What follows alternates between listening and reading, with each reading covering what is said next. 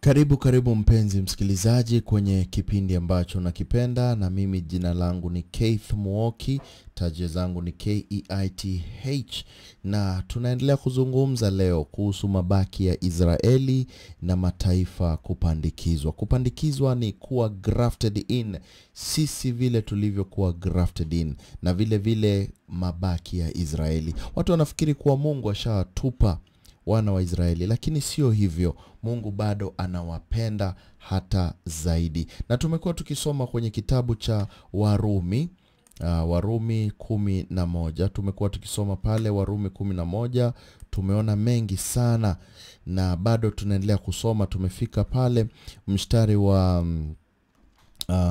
ngapi?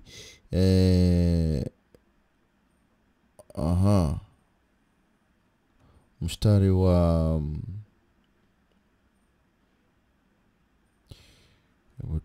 tuone. Tuko pale mstari wa 30 na ngapi? 32. 31. Tuanzie 31. 32 kumradhi. Maandiko yanasema, Paulo anasema, maana Mungu amewafunga wote pamoja katika kuasi ili awarehemu wote. God has concluded them all in unbelief, that he might have mercy upon all. Jinsi zilivyo kuu utajiri na hekima na maarifa ya Mungu, hukumu zake hazichunguziki, wala njia zake hazitafutikani. Oh, the depth of the riches, both of the wisdom and knowledge of God, how unsearchable are his judgments and his ways past finding out. Kuna watu ambao wanasema, Mungu mbona afanye hivi? Mbona Mungu aamue kufanya tendo kama hili? Lakini Mungu ni mwenye nguvu, mwenye enzi. Mungu ndiye anajua kila kitu. Anajua kwa nini alibidi amefanya jambo kama hili. Mungu anaelewa kwa nini alitumia mtindo kama huu. Alijua huu mtindo wa kuleta wivu aweze kwanza kukomboa mataifa, alafu aweke wivu kwa wana wa Israeli ili wao pia waangalie waseme pia sisi tunataka kukombolewa. Mungu alikuwa na reason zake, sababu yeye hukumu zake hazichunguziki, wala njia zake hazitafutikani. Maana mstari wa 34 unasema, maana ni nani aliyejua nia ya Bwana? Au ni nani aliyekuwa mshauri wake? Au ni nani aliyempa yeye kitu kwanza? Naye atalipwa tena, kwa kuwa vitu vyote vyatoka kwake, viko kwa uweza wake, tena vinarejea kwake. Utukufu una yeye milele. Amina. Paulo anazungumza haya, na ni mambo ambayo tunafaa sisi tu yaweke machoni sana, tuweze kuangalia. Paulo akizungumza haya mambo yote, alikuwa anataka tuelewe nini? Kwa sababu at the end of the day, one thing that you have to understand, Mungu ana upendo wake ambao hauna kifani.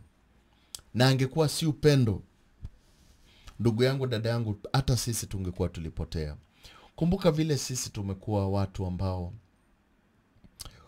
tumemfanyia Mungu mengi mabaya.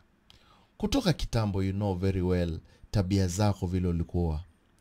Na kama Mungu aliweza kukata wana wa Israeli akawaondoa, na akaamua hata huyu ambaye hakuwa anaweza itwa mwana, leo nitaweza kumfanya aitwe mwana. Je, mbona ukiitwa usitake kuitika? Mungu akikwambia njoo, kwa nini usitake kuitika? Maandiko yanasema wengi wameitwa, lakini wachache wamechaguliwa. Je, wewe utakuwa baadhi ya wale waliochaguliwa? Mungu anaita watu wengi. Kwa mfano, hatujui kwa sababu we don't know. Kwa mfano, if Mungu alipokuwa anaita Ibrahim, kwa mfano, alikuwa ameita wengine na labda wakakosa kuitika. Tutajuaje akiitana? Aliita kwa mfano aliita wengine wakati wa Nuhu na wakakataa kuitika, lakini Nuhu wakaitika. Hata ukiangalia wakati wa Lutu, tunaona vizuri sana ya kuwa kulikuwa na cousins na uncles wa Lutu ambao waliambiwa, tokeni, mmeitwa na malaika, tokeni Sodoma na Gomora. Wakakataa, wakasema sisi hatutoki. Sisi twapenda Sodoma na Gomora, tuna marafiki huku, tuna manyumba huku, tuna makazi huku, tuna vitu vingi ambavyo tunapenda. Hivyo kwanza sisi hatutoki. Kumradhi.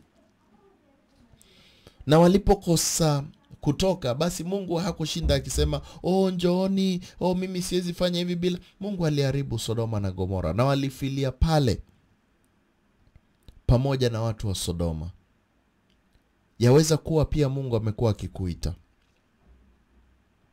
akikuambia tafadhali jiondoe Sodoma ya ulimwengu huu. Gomora inaenda kuharibiwa. Na tunaona sasa hivi ulimwengu umebakishwa tu mahali padogo Mungu aweze kuharibu. Je, ungependa kupotea na ulimwengu? Ungependa kupotea na walimwengu ambao hawamjui Mungu? Ilhali ulisikia taarifa, ulishaambiwa ukajua, lakini wewe mwenyewe ukakataa kabisa kumsikiza Mungu. Ukakataa kabisa kumkubali Mungu. Sio kwa sababu mambo yalikuwa magumu au mtu alikuambia hili wala lile ambalo hungeweza kutimiza. Mungu haja kuitisha chochote, wala hataki fedha zako, wala hahitaji chochote. Anahitaji utiifu wako, imani yako kwake. Wengine wameenda sehemu nyingi tofauti wakitafuta Mungu. Huwa nawaona kila wakati, kila uchao unaona kwenye televisheni, unasikia kwenye radio, mtu anakimbia kutoka sehemu moja hadi nyingine akimtafuta Mungu huku na kule. Yule mtu ndiye ako karibu na Mungu. Nataka kwenda kwake ndio akanikaribishane na Mungu. Yule ndio anaponyesha watu. Huyu ndio anafanya hii. Huyu ndio. Watu wanazunguka dunia nzima wakitafuta Mungu, ilhali hawajui Mungu yuaishi ndani yako. Ufalme wa Mungu, Yesu alisema, ndani yenu. Na ufalme wa Mungu ni Yesu Kristo.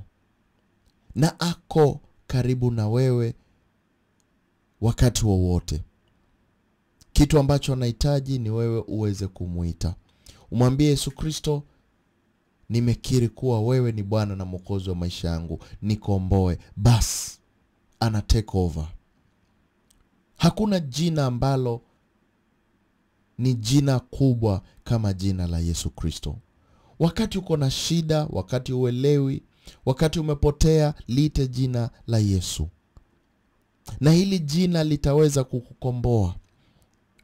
Haidhuru uko kwa accident, haidhuru uko kwenye shida kubwa, haidhuru umeumwa hata na nyoka, haidhuru umefanyika nini, liite jina la Yesu Kristo na ataweza kukomboa. Hili ni jina ambalo lipo juu ya majina yote ulimwenguni. Na hili jina, kupitia kwa hili jina tunaweza kupata ukombozi. Na huu ukombozi unapatikana kwake Yesu Kristo. Ni ukombozi wa bure, lakini haukuja kwa bure. Ulikuwa wa gharama kubwa. Huu ukombozi, kuna mtu ambaye alikufa, damu yake ikamwagika ili wewe upate ukombozi. Na ni wewe mwenyewe uweze kujiambia, je, nimekubali? Na kukubali ni kwa njia ya kuelewa na kusikia. Na kabla usikie, lazima ukubali enyewe, Kristo, nimekutenda dhambi. Mimi siwezi kujikomboa. Niko na shida kubwa sana, na hiyo shida inaitwa dhambi. Mimi sijui ukweli, nataka kujua ukweli. Yesu aliulizwa, unatuambia tutajua ukweli na ukweli utakuweka huru? Kwani sisi ni wafungwa? Lakini Yesu akasema, mtu yoyote ambaye anatenda dhambi ni mfungwa wa dhambi. Wewe ni mfungwa wa dhambi kama vile sisi sote ni wafungwa wa dhambi. Lakini wengine wetu tutaenda mbinguni, tumesamehewa, ilhali wengine wamekataa kumkubali Kristo. Wanasema sisi sio watenda dhambi. Lakini utakombolewa vipi kama umekataa kukubali situation yako? Ukiumwa na tumbo, lazima kwanza ukubali naumwa, ndivyo uweze kuenda hospitali. Lakini hata ukipeleka hospitali na uambie daktari hata asiumwi, wapewa dawa hutaki, basi utasaidika vipi? Sisi shida ambao tunayo, ugonjwa tunao, ni ugonjwa unaitwa dhambi. Huo ndio unatusumbua. Na tukishajua condition ya maisha yetu, jambo la pili ni kuweza kuangalia, do we have a solution? Je, tuko na matibabu ya hiyo dhambi? Twaweza tibiwa hii dhambi vipi? Kwa sababu mshahara wa dhambi ni mauti, na mimi sitaki kwenda mautini. Ni nani atakayenitibu? Aniondolee dhambi yangu. Na hapo ndipo tunasikia habari njema. Kunaye daktari. Huyu daktari yuaitwa Yesu Kristo. Naye alikuja akazikwa na akafufuka kwa sababu ya dhambi zetu. Alikufa, akazikwa na akafufuka kwa sababu ya dhambi zetu. Na mtu yoyote ambaye atakamkubali hata kufa, bali atakuwa na uzima wa milele. Sasa ukisikia hiyo habari njema, utajua hii ni karama. It is a free gift. Ni kitu ambacho siwezi nunua wala siwezi lipia. Na ukishasikia habari njema, jambo la pili ni kuelewa. Unajua watu wanasikia lakini wasielewe. Mtu anasikia kweli kabisa, Yesu alinifilia mimi, lakini asielewe. Lazima ujiulize, Yesu alikufa kwa nini? Kwani mimi ningekufa singeweza kujilipia mshahara wa dhambi? Hasha, haungeweza kujilipia, kwa sababu wewe ni mwenye dhambi. Wewe ni mgonjwa. Mgonjwa hawezi tibu mgonjwa. Lazima mgonjwa atibiwe na daktari. Kwa sababu mgonjwa kama anaumwa, atatibu vipi mwingine ambaye anaumwa? Haiwezekani. Ndivyo daktari ambao ni Yesu Kristo alitoka mbinguni, akaja kututibu, atuondolee dhambi. Na hiyo dhambi ingetupeleka mautini.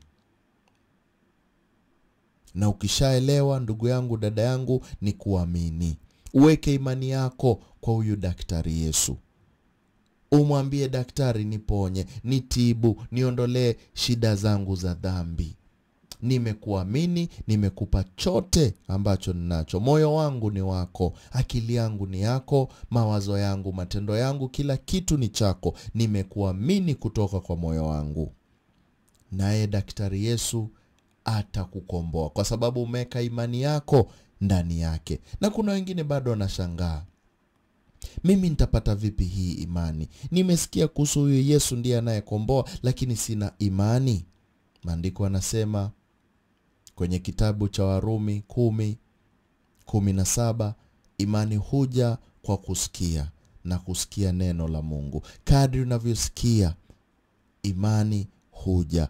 Sasa hivi unanisikiliza, unasikia neno la Mungu, imani inazidi kuja kwako. Na baada ya hapo ni kukiri kwa mdomo wako, kumwambia daktari Yesu, nimekubali, nitibu. Wewe ndio daktari mkuu, nitibu, niondolee hii dhambi, niponye kutokana na dhambi. Mambo hayo matano ukiyazingatia, basi wewe utakuwa kiumbe kipya. Jambo la kwanza nimesema, kubali kuwa wewe ni mwenye dhambi.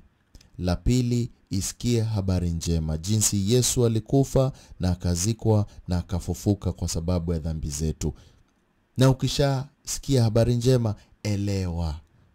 Jua ni kwa nini Yesu ilibidi afe. Kwa nini Yesu ilibidi amwage damu yake kwa msalaba? Sababu bila kumwagika kwa damu hakungekuwa msamaha wa dhambi. Na ukishaelewa, basi lazima uamini. Uamini kutoka kwa moyo wako, na baada ya kuamini ndivyo unakiri kwa mdomo wako, na basi unakuwa kiumbe kipya. Na ndugu yangu, dada yangu, popote ulipo, sijui kama umesikia hii habari njema. na imekugusa kwa moyo wako na umesema kwa kweli mimi ningependa kukombolewa. Mimi ningependa kuwa kiumbe kipya na nigeuze maisha yangu niwe mtu tofauti. Kama umekubali, unataka kukombolewa, umeamini kwa moyo wako, kukiri ni kukubaliana na Mungu tu, kumwambia nimekubaliana nawe. Na basi unakuwa kiumbe kipya. Na kama umeamini kutoka kwa moyo wako, ningependa tukubali pamoja, tukiri pamoja. Na basi utakuwa mtu tofauti. Funga macho yako na rudia nyuma yangu. Sema, Mungu Baba, naja mbele yako sasa. Nimesikia habari njema ya jinsi ulimtuma mwanao wa kipekee, Yesu Kristo, aje ulimwenguni, akufe na azikwe na afufuke kwa sababu ya dhambi zangu. Leo hii nimemkubali Yesu Kristo. O Bwana wangu Yesu Kristo, kuwa Bwana na Mwokozi wa maisha yangu. Yafute majina yangu kwa kitabu cha kifo na uyaandike majina yangu kwa kitabu cha uzima. Nipe Roho wako Mtakatifu aweze kuishi nami milele. Kutoka leo nimekombolewa na kamwe sitarudi nyuma. Nimeokoka na kuamini. Katika jina la Yesu nimeomba. Amen. Congratulations ndugu yangu, dada yangu, umekombolewa. Leo ni siku kuu sana, hata mbinguni watu wanashangilia. Maandiko yanasema mmoja tu hakikombolewa, basi kuna maelfu na maelfu mbinguni wanashangilia. Kuna sherehe sasa hivi kwa sababu wewe umekubali Kristo. Itafute Biblia nzuri ya King James, anza kusoma na utaweza, kwa sababu uko na Roho Mtakatifu ataweza kukuongoza kwa kila jambo. Pia vile vile tafutana na washirika, mwili wa Kristo, watu wanapenda Mungu, muweze kusoma maandiko pamoja, uweze kukua na umpende Mungu zaidi. Na nashukuru sana mmeketi pamoja na mimi wakati huu wote, tumesikiliza kipindi, tumeweza kubarikiwa pamoja. Jina langu naitwa Keith Muoki na unaweza nipata kwenye Facebook na vile vile TikTok na YouTube. Nenda pale utanipata, utasikiza mahubiri mengi sana yataweza kukufungua macho uweze kujua ukweli na ukweli utakuweka huru. Vile vile waweza nitumia ujumbe mfupi au kuniuliza swali lolote kwenye nambari 0732 641 146 0732 641 146. Na kama uko online na uko na simu ya rununu, wakati wowote waweza nisikiliza online kwenye application ambayo inaitwa Zeno Radio App. Nenda pale kwenye Play Store ama App Store, download Zeno Radio App, na pale ndani tafuta radio yangu inaitwa Mombasa Radio. Utaweza kunisikiliza wakati wowote na utaweza kupata mafunzo ambayo yataweza kukusaidia kukua kiroho. Nenda tafuta Mombasa Radio ndani ya Zeno App kwenye App Store na Play Store na utaweza kubarikiwa wakati wowote 24 hours. Na Mungu azidi kutubariki. Jina langu ni Keith Muoki, na hadi wakati ujao, Mungu awabariki na awe pamoja nanyi.